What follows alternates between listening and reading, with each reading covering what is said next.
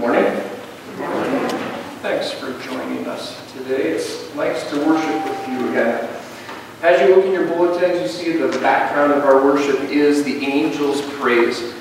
The angels praise the Lord in a variety of different ways throughout the Bible. We take some of those songs and some of those words, we use them for our worship today. On the front of your bulletins, that is the major theme, the main thing that we'll be talking about, and that is the rest that we have in Jesus. On page 2, officially, we begin. I ask you to please stand as we sing God Himself is present, and as we follow along with the word, you'll notice that we will also say a few prayers in between these verses.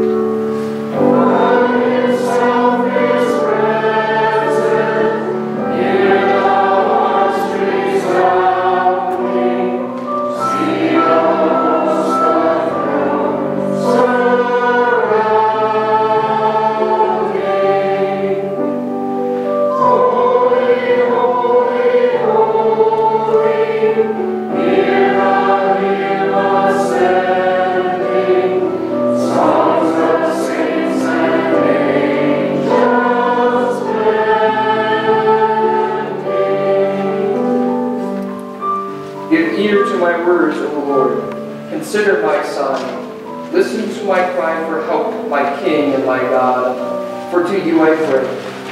In the morning, O Lord, you hear my voice. In the morning I lay my requests before you and wait in expectation.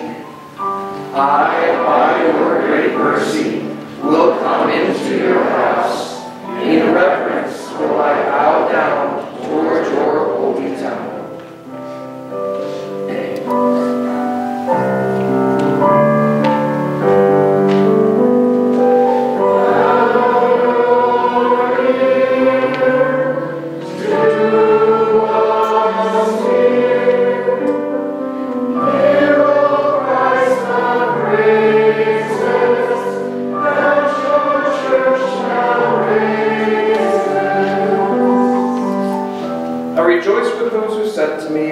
Let us go to the house of the Lord. I love the house where you live, O Lord, the place where your glory dwells. Better is one day in your court, O Lord, than 1,000 elsewhere. I'd rather be a doorkeeper in the house of my God than dwell in the tents of the wicked. One thing I ask of the Lord, this is what I seek, that I may dwell in the house of the Lord all the days of my life, to gaze upon the beauty of the Lord, and to seek Him in His temple. Surely goodness and love will follow me all the days of my life, and I will dwell in the house of the Lord forever. Amen. We follow the example of a godly man in the Bible named Boaz, and those who worked for him by repeating their daily Christian greeting. The Lord be with you. The Lord bless you. In the vision of Revelation, The disciple John saw and heard the angels praise the Lord. Then I looked, and I heard the voice of many angels, numbering thousands upon thousands and 10,000 times 10,000. They encircled the throne, and in a loud voice they sang, "Worthy is the Lamb who was slain, to receive power and wealth and wisdom and strength and honor and glory and praise." Then I heard every creature in heaven and on earth and under the earth and on the sea and all that is in them saying, "To him who sits on the throne and to the Lamb be praise and honor and glory and power forever and ever." All the angels were standing around the throne. They fell down on their faces before the throne and worshipped God, saying, "Amen.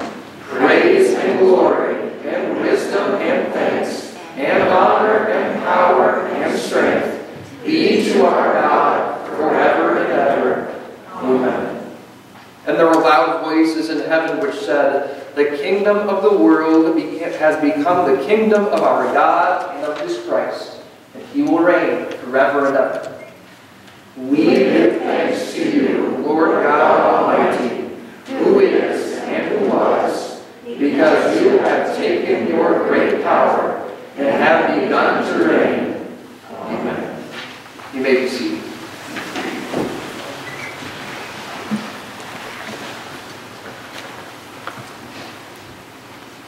We start in God's Word with Exodus chapter 33. This is a promise from the Lord to Moses and his people Israel that he would give them rest. Moses said to the Lord, "You have been telling me to lead these people, but you have not let me know whom you will send with me. You have said, 'I know you by name,' and you have found favor with me. If you are pleased with me, teach me your ways so that I may know you and continue to find favor with you. Remember that this nation is your people." The Lord replied, "My presence will go with you, and I will give you rest." Then Moses said to him, "If your presence does not go with us, do not send us up from here. How will anyone know that you are pleased with me and with your people unless you go with us? What else will distinguish me and your people from all the other people on the face of the earth?" And the Lord said to Moses, "I will do the very thing you have asked, because I am pleased with you, and I know you by name." Then Moses said, "Now show me your glory." And the Lord said, "I will cause all my goodness to pass in front of you, and I will proclaim my name, the Lord, in your presence. I will have mercy on whom I will have mercy, and I will have compassion on whom I will have compassion." But he said, "You cannot see my face, for no one may see me and live." This is the word of the Lord. I've cut out a few of the songs in between these readings just because we are preparing Mass, so we're cutting down on singing a little bit, so we're going back to back to back these three scripture readings today, which is okay because it helps us focus in on the connection between all three of them. This second scripture reading is from Hebrews chapter 4, and the writer to the Hebrews takes this idea of rest for the Old Testament Israelites, and he tells us how it applies to us today. Just as they had a Sabbath rest on Saturday, and they had a rest in the land of Canaan when they got to the Promised Land, so we are looking forward to a rest as well. Therefore, he writes, since the promise of entering his rest still stands, let us be careful that none of you be found to have fallen short of it. For we also have had the gospel preached to us, just as they did. But the message they heard was of no value to them, because those who heard it did not combine it with faith. Now we who have believed enter that rest, just as God has said, so I declared on oath in my anger, they shall never enter my rest. And yet his work has been finished since the creation of the world. For somewhere he has spoken about the seventh day in these words. And on the seventh day God rested from all of his work. And again in the passage above he says, they shall never enter my rest. It still remains that some will enter that rest. And those who formerly had the gospel preached to them did not go in because of their disobedience. Therefore God again set a certain day, calling it today. When a long time later he spoke through David, as was said before, today, if you hear his voice, do not harden your hearts. For if Joshua had given them rest, God would not have spoken later about another day. There remains then a Sabbath rest for the people of God. For anyone who enters God's rest also rests from his own work, just as God did from his. Let us therefore make every effort to enter that rest. This is the word of the Lord. Please stand out of respect for the reading of the gospel. The gospel of our Savior comes from the Gospel of Matthew today, chapter 11. Jesus continues this theme about giving us rest. At that time, Jesus said, I praise you, Father, Lord of heaven and earth, because you have hidden these things from the wise and learned and revealed them to little children. Yes, Father, for this was your good pleasure. All things have been committed to me by my Father. No one knows the Son except the Father, and no one knows the Father except the Son, and those to whom the Son chooses to reveal him. Come to me, all you who are weary and burdened, and I will give you rest. Take my yoke upon you and learn from me, for I am gentle and humble in heart, and you will find rest for your souls. For my yoke is easy, and my burden is light. This is the gospel of our Lord. You may be seated. We sing together the next song. It's the hymn, Jesus, Lead Us On, page 9.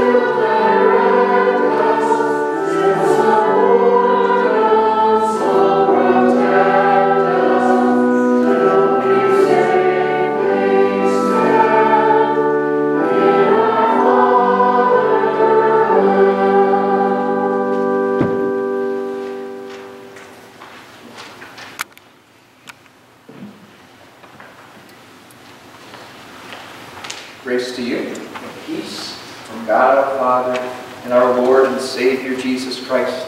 Amen. I need some rest. I know I just got back from vacation, but sometimes you need a vacation from your vacation. We drove over 4,000 miles across 8 different states. 6 changes of overnight accommodations, 27 different family members, plenty of games outside, plenty of games inside, birthday parties, good food, late nights. I need some rest. It was fun, don't get me wrong. It's nice to spend time with my immediate family and visit extended family, but after all that social interaction and all that travel, I need some rest. Now, I'm not the only one, of course. Any traveler needs rest. That's why as you go along any interstate in our country, you have those little pull-outs to the side of the road called rest areas. Vending machines, bathrooms, picnic tables, and maybe a few other odds and ends give cross-country travelers a chance to stretch their legs and go to the bathroom and take a break from the hours and the hours that they spend in their vehicles. There's some truck drivers that spend overnight there, of course, but most of those travelers just spend a few minutes at these rest areas and then they're ready to go on to the next location. And sometimes that's all it takes. Just a little bit of a reprieve. Just a little bit of a break to give you enough energy to move on. I'm sure most of us in this room could use a break from a whole wide variety of different things, and not just the exhaustion that's brought about by an extended family vacation. Some of you might need a break from your job right now. The monotony, the responsibilities, your co-workers, management. Some of you might need a break from the people that you live with right now. That person is really getting on your nerves, and the relationship is getting a little bit strained. I'm sure all of us could use a little bit of break from this COVID-19 deal that has upturned our country for these last few months. Months and months and months of predictions and changes and policies. Wouldn't it be nice to have a break? Just a little bit of reprieve, a little bit of rest from the craziness before you're thrown back into the fray once again. Sometimes we need a break from life. We don't always get the breaks or the rest that we're hoping for, though, do we? After months and months of executive orders and adjustments to our lifestyle, there is no real end in sight, which means there's no real rest in sight either. We don't know how long this is going to go on. And the people that you live with right now are probably people that you're going to continue to live with for the foreseeable future, and so there's no rest in sight there either. And you still have to keep going to your job. And you still have to keep going to those doctor's appointments. And you still have to keep paying those bills. And you still have to keep dealing with all the issues that are surrounding you every single day. And there doesn't seem to be any rest in sight. And the pressure and the stress and the strain keep weighing down so that there's no break whatsoever. There are moments, there are those precious few times where you're able to be by yourself and relax a little bit.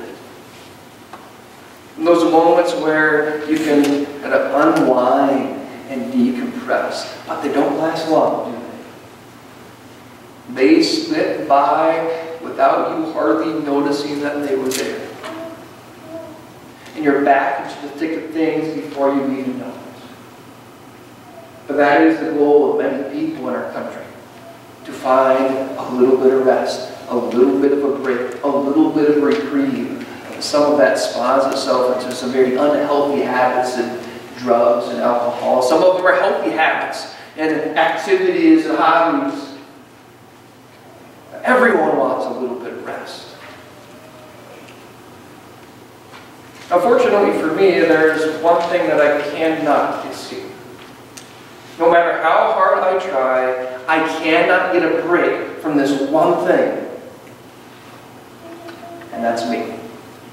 I need a break from myself sometimes. I get sick and tired of who I am all of the time. Almost every day I end up thinking to myself, you did that again? How could you? You said that again? Why did you do that? You acted like that again? You are some kind of Christian. Because I know exactly what I'm supposed to do, and exactly what I'm supposed to say, and exactly how I'm supposed to act, but I don't do it. Not all the time, and certainly not as good as I ought to do it. And what I'm really getting at is this. I get just as frustrated with myself as you get with yourself. In the morning you get up and you look in the mirror, and you probably glance at yourself in the mirror throughout the day, and then at night you look at yourself in the mirror again, and what do you see? You see plenty of flaws and imperfections, don't you? And not just on the outside either.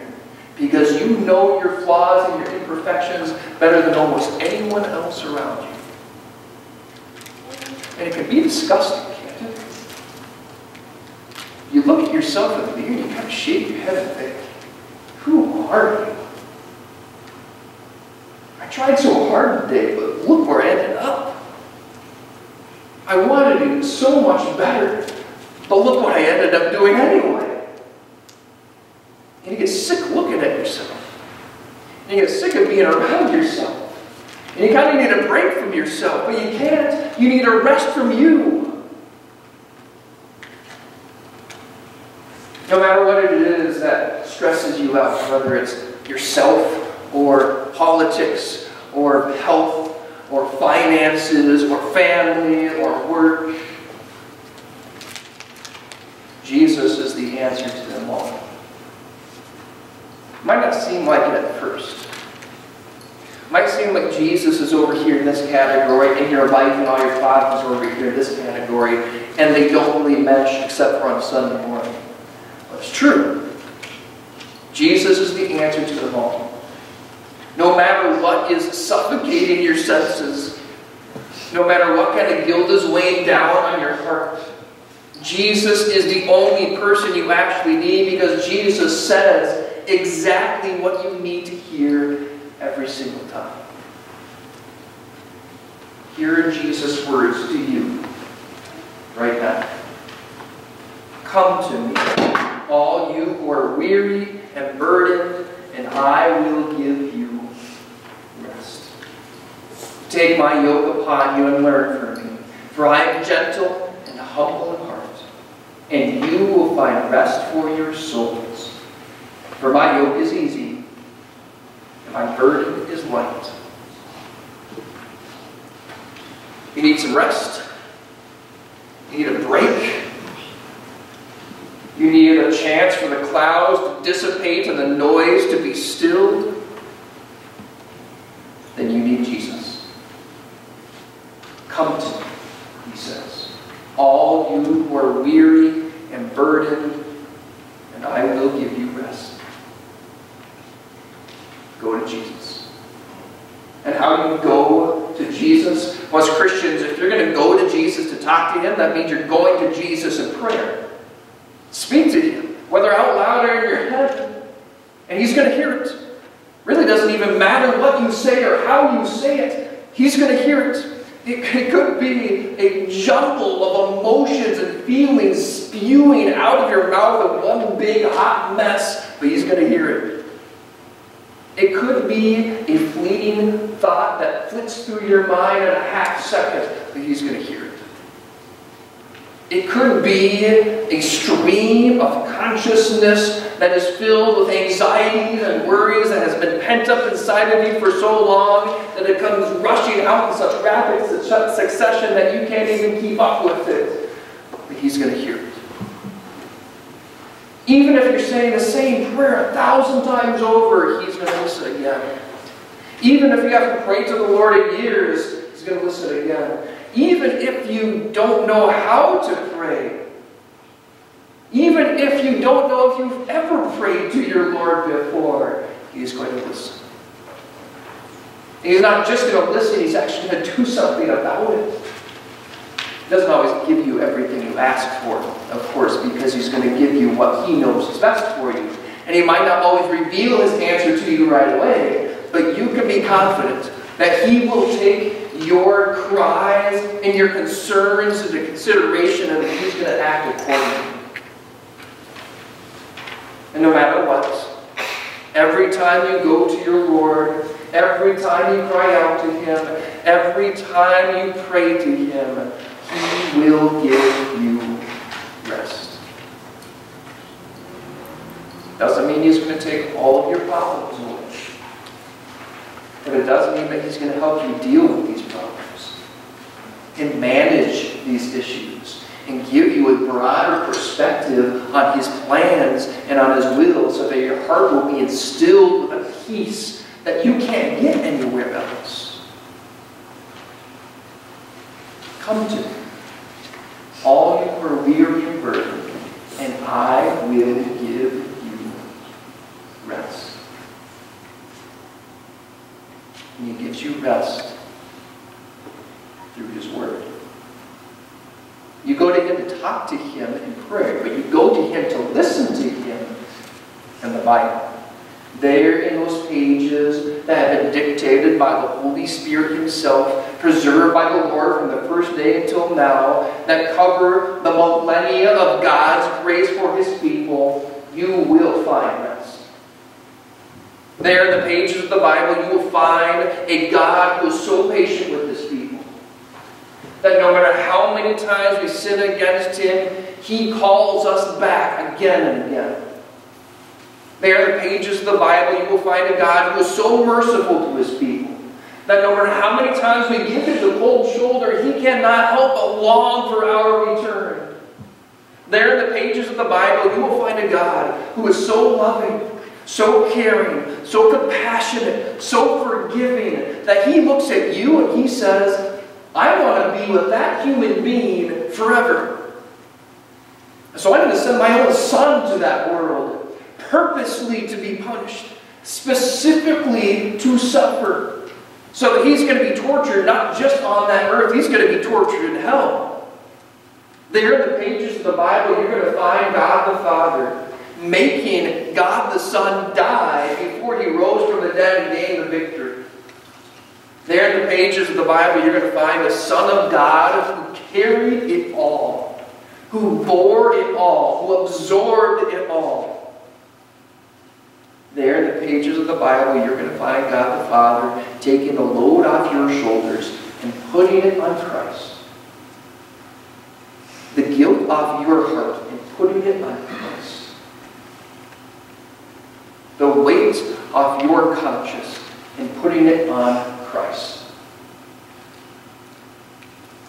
And there in the Bible, you are going to find Jesus, and His cross, and His tomb, and His throne, and His words, come to me, all you are weary and burdened, and I will give you rest.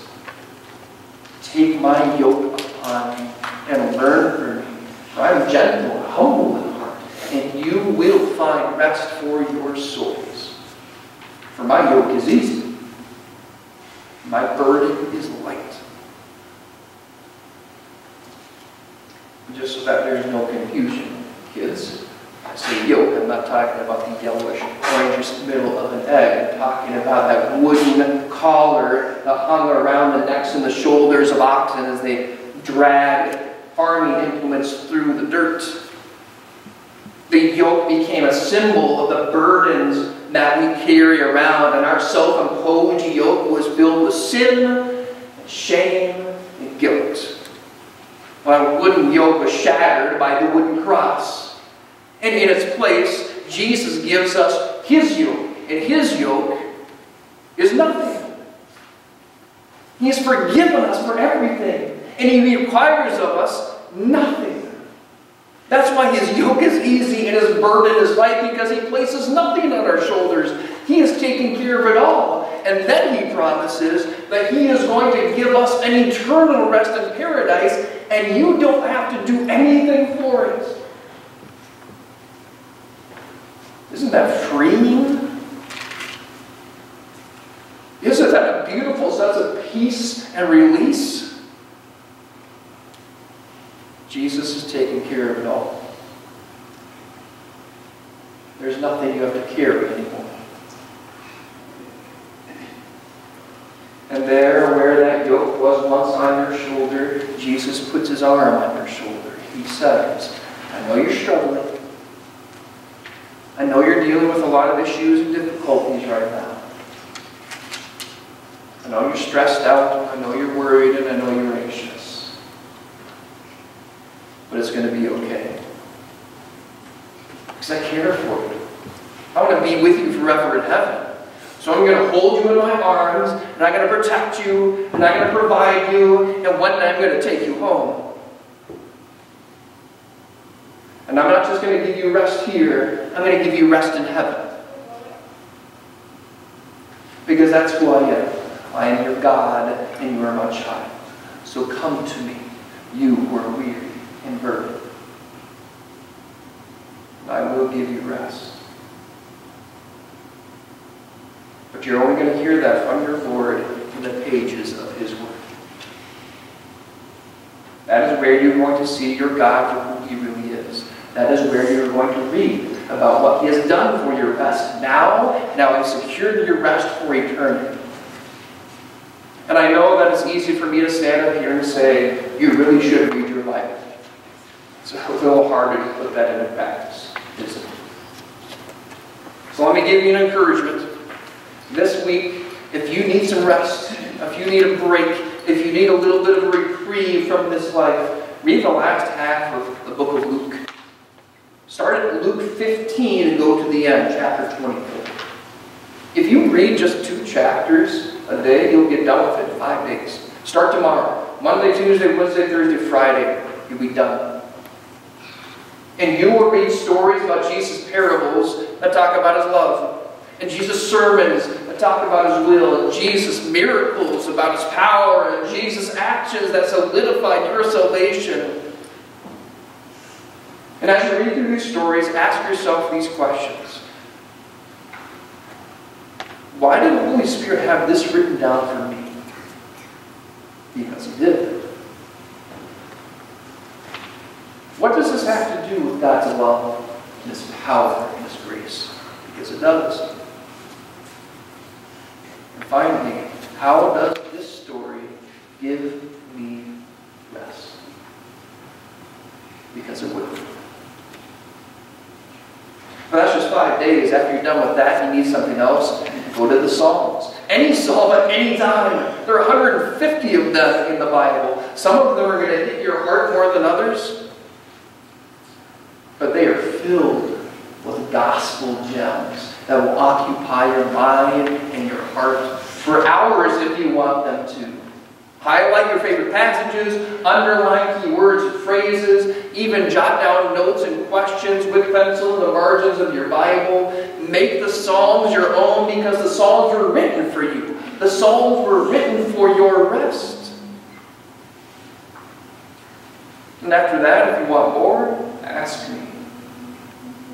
There are plenty of different chapters and books and specific verses in the Bible to deal with specific problems in your life. What I'm getting at is use God's Word as the rest areas along the interstate. Pull off to the side of the road on a regular basis because you're going to need it. I know you're busy. I know you're in a hurry. I know you have places to go and things to do, but you need to take care of your faith. You need to make sure that you are getting the rest and the relaxation and the breaks that you need for your spiritual well-being, because this journey is perilous already. You don't need to make it harder than it already is. Take your word up on His offer. Trust in what He promises. And keep clinging to everything that He gives you. Come to me, He says. Come to me, all you who are weary and burdened, and I will give you rest. Amen. Please stand.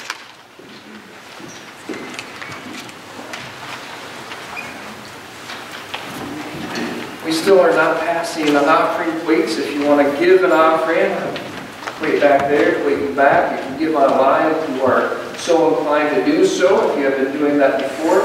as we go with our worship, we continue on page 11. You see, it's a song, "To You I Make Confession." This is a song about confessing our sins to the Lord and hearing His announcement of forgiveness.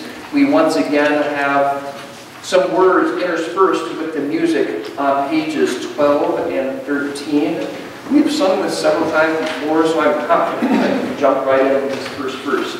Remember, it's a little bit slower though. Take some time, not only sing these words, but think about what we're singing. We are going in front of the Lord as sinful human beings, asking for Him to be merciful to us, and knowing that He will. We sing and we read these words together.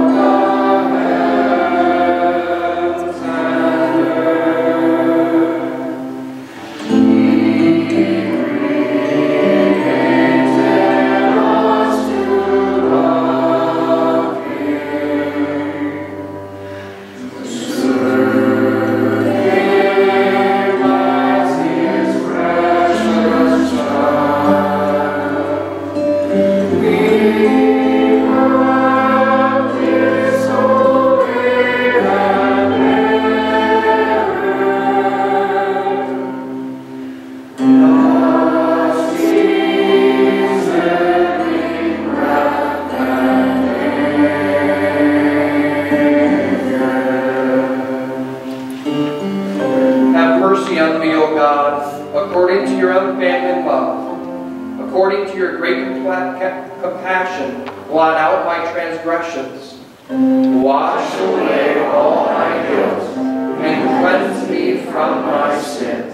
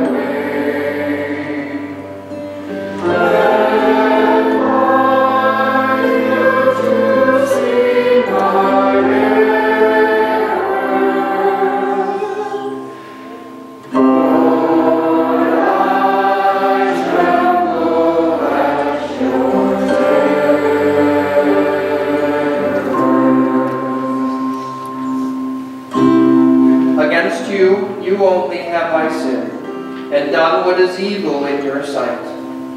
Surely I was sinful at birth, sinful from the time my mother conceived me. Hide your face from my sins, and blot out all my guilt.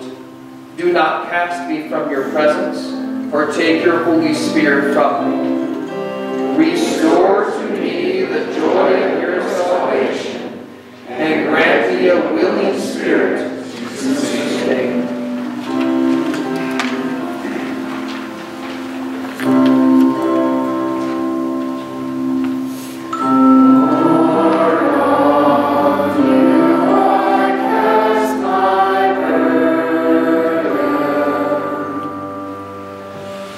Sing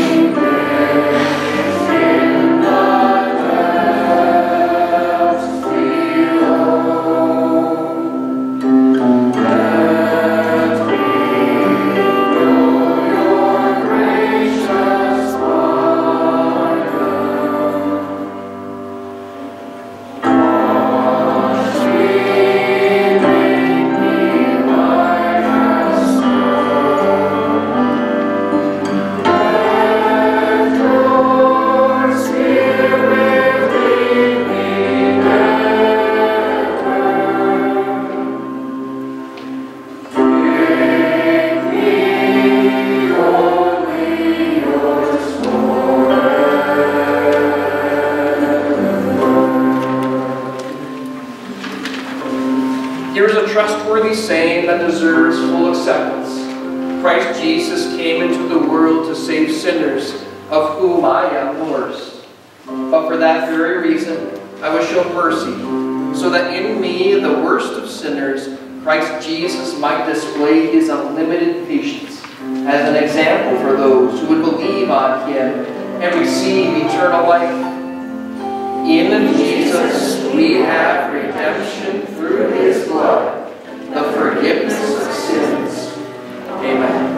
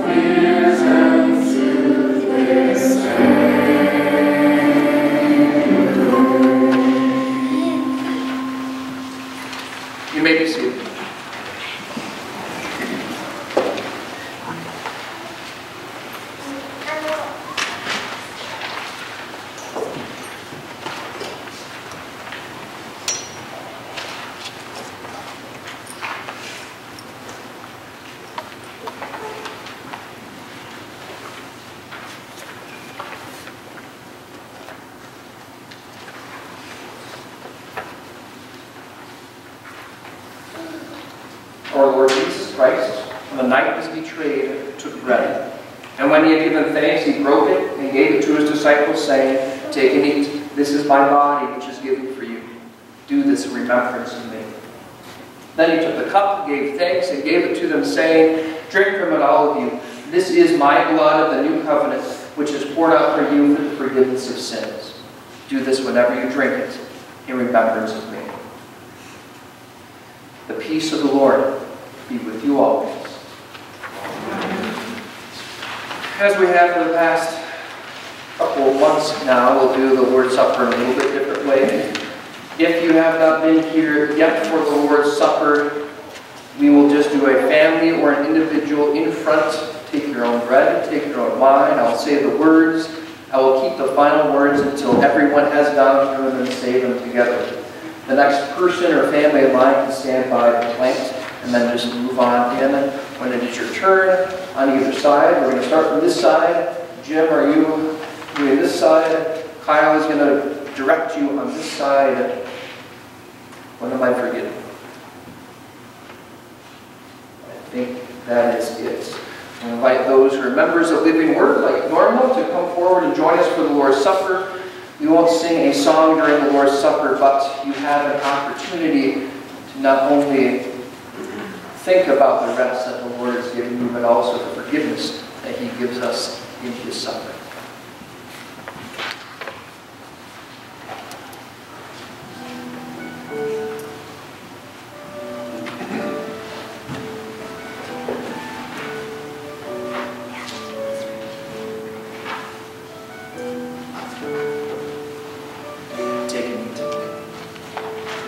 Body of our Lord and Savior Jesus Christ, given to death for your sins. Take a drink. This is the true blood of our Lord and Savior Jesus Christ, shed for the forgiveness of all your sins.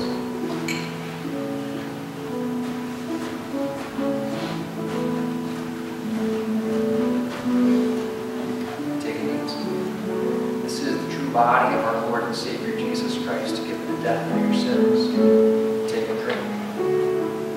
This is the true blood of our Lord and Savior Jesus Christ, shed for the forgiveness of all your sins.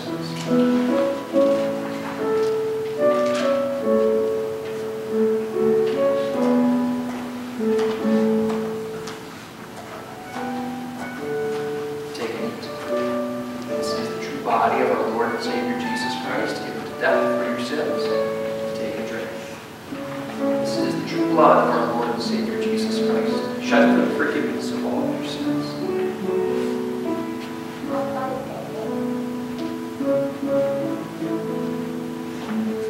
Take it easy. This is the true body of our Lord and Savior Jesus Christ, given to death for your sins. Take a drink. This is the true blood of our Lord and Savior Jesus Christ, shed for the forgiveness of all your sins.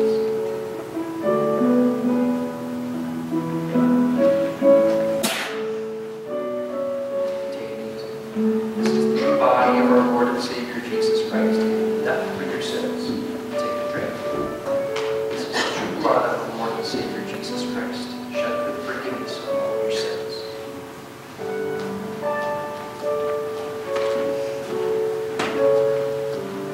Take it easy. This is the true body of our Lord and Savior Jesus Christ, given to death for your sins. Take it. This is the true blood of our Lord and Savior Jesus Christ, shed for the forgiveness of all our sins.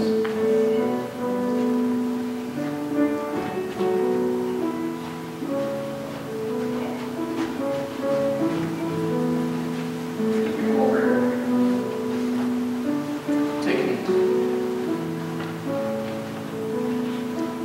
This is the true body of our Lord and Savior Jesus Christ, given to death for your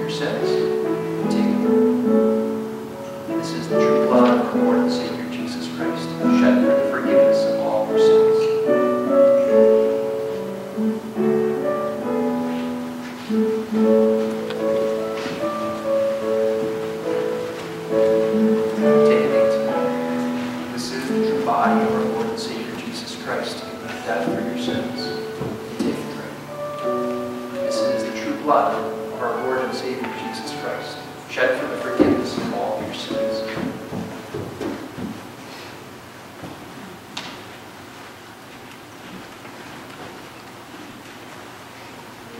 Take it easy. This is the true body of our Lord and Savior Jesus Christ, given to death for your sins. Take a drink. This is the true blood of our Lord and Savior Jesus Christ, shed for the forgiveness of all your sins.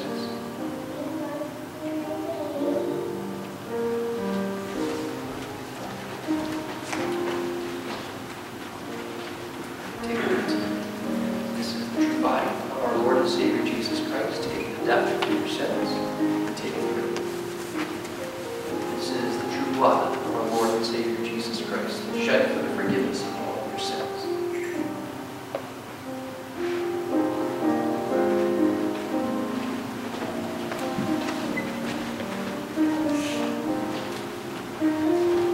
Take it easy. This is the true body of our Lord and Savior Jesus Christ, given to death for your sins. Take a drink. This is the true blood of our Lord and Savior Jesus Christ, shed for the forgiveness of all your sins.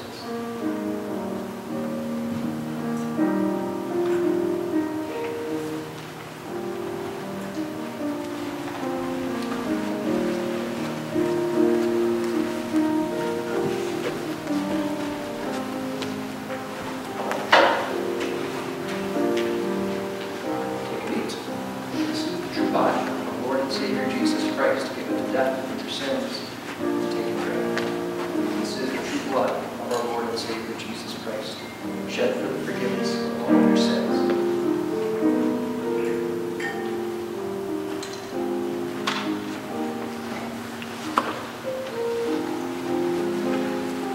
Take it easy. This is the true body of our Lord and Savior Jesus Christ, given to death for your sins. Take a drink. This is the true blood of our Lord and Savior Jesus Christ, shed for the forgiveness of all your sins.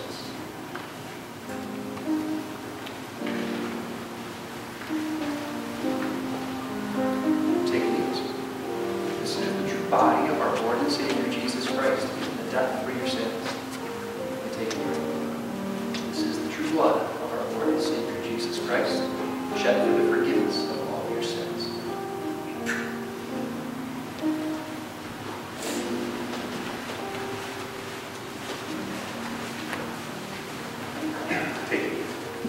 This is the true body of our Lord and Savior Jesus Christ, given to death for your sins. Take a drink. This is the true blood of our Lord and Savior Jesus Christ, shed for the forgiveness of all our sins.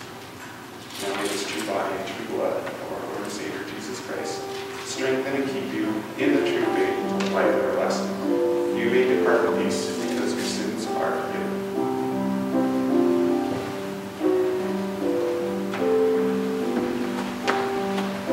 We close with those words of blessing that the Lord gives us. And may this true body and true blood of our Lord and Savior Jesus Christ strengthen and keep you in the true faith until life everlasting. You may live your life in peace because your sins are forgiven.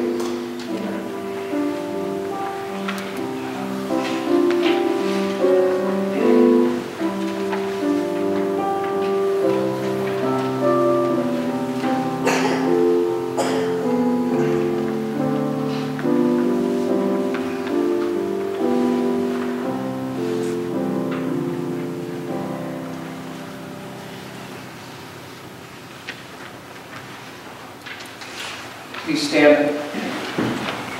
Please stand in respect to the Lord as we pray to Him. You'll find the Lord's Prayer on page 15. Before we say the Lord's Prayer, we're going to say a special prayer for Stu Chapel and his family. Stu had a heart attack on Wednesday. Went to surgery, got a couple stents in and a balloon. He's at home now, but recovering. And so we thank the Lord for that recovery, for that successful surgery. And we're going to ask the Lord to keep him in His hands. And then we'll continue with the Lord's Prayer.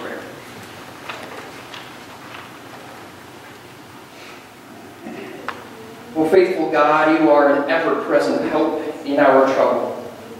We thank you and we praise you for having held your protecting hand over Stu while he was undergoing surgery and throughout the scary incident of a heart attack. You are indeed a merciful and loving Father to us in Christ. Bless the means which will be used for Stu's healing, and in due time when he returns to his daily tasks fully recovered and eager to serve you in grateful love. We ask especially that you continue to strengthen his faith in you, that you use this incident to make sure that he remembers your love and your grace, not only in this life, but also in the life to come. We pray these things in the name of Jesus our Savior. Amen. Our Father in heaven, hallowed be your name. Your kingdom come. Your will be done on earth as in heaven. Give us today our daily bread. Forgive us our sins, as we forgive those who sin against us. Lead us not into temptation, but deliver us from evil. For the kingdom, the power, and the glory are yours now and forever. Amen. The prophet Isaiah was privileged to see the angels of heaven praising God in his vision. I saw the Lord seated on a throne, high and exalted, and the train of his robe filled the temple. Above him were seraphs, each with 6 wings. With 2 wings they covered their faces, with 2 they covered their feet, and with 2 they were flying. And they were calling to one another, Holy, holy, holy is the Lord Almighty. The whole earth is full of His glory. The angels that the Apostle John saw repeated this refrain. Day and night they never stopped saying, Holy, holy, holy is the Lord God Almighty, who was and is to come. We praise our God with the angels, joining our voices with theirs as they sang on the day Jesus was born. Glory to God in the highest, and on earth peace to those on whom His favor rests. Amen. You may be seated. We're going to worship together this morning with that song of the angels, Holy, Holy, Holy, on page 17.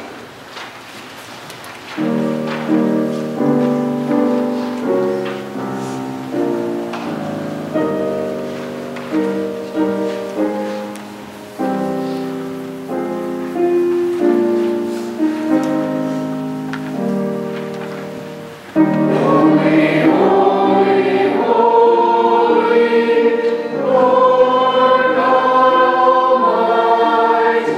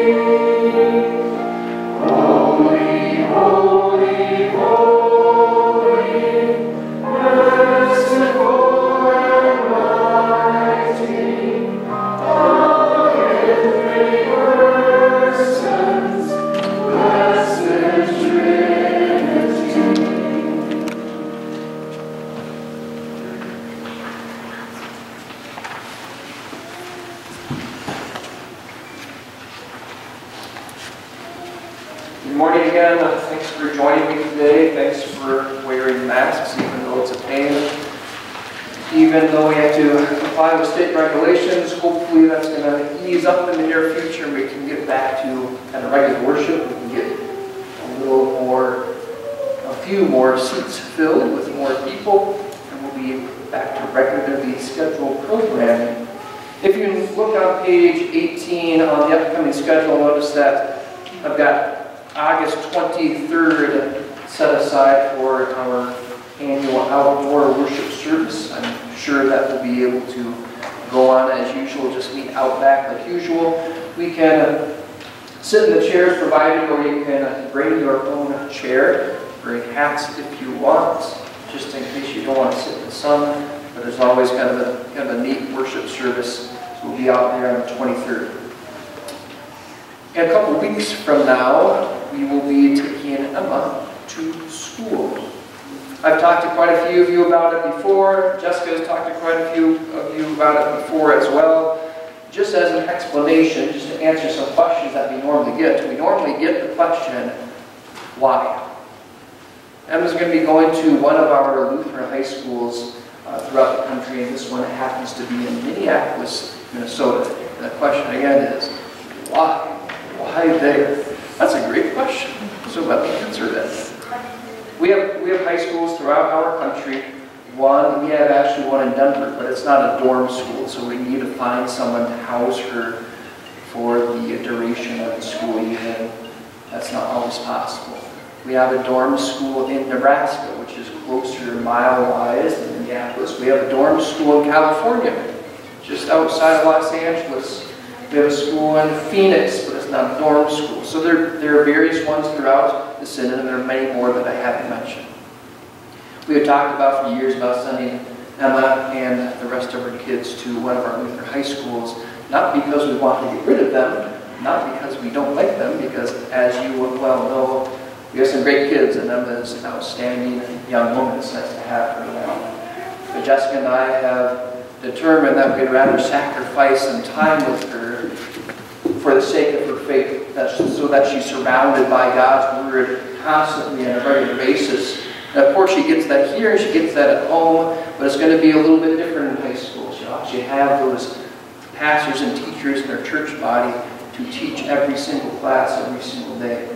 And even though there's still certainly plenty of sin in those high schools, just like there is anywhere else, at least it's going to be dealt with in a Christian way, and in a way that we would want it to be dealt with.